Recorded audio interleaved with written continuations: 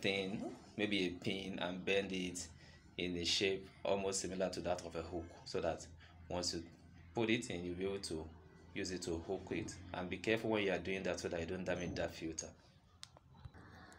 So here's the filter. You can see how dirty it is. It is totally blocked. So this is what is inhibiting the flow of water into the washing machine. So we're going to wash this. After washing it, they will come back so that you can see how clean it's meant to be.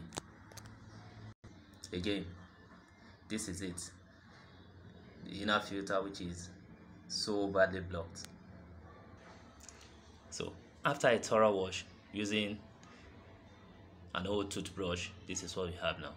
So I'm going to put this back, then wash every other thing, couple it, and I'll probably make another video for that, or better still, just couple everything and just show you what the final result looks like.